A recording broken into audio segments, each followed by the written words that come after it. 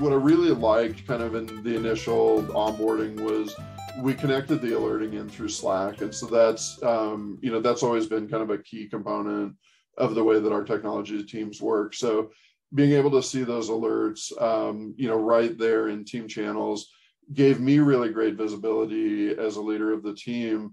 But it also, gives us the ability to have case management sitting right there. So when somebody picks up an issue, when they start to investigate it, as they resolve it, the whole team sees it. And so it really kind of gives us that visibility and that accountability where, we can build a culture around urgency, around accountability, because we're just not seeing a lot of false alarms.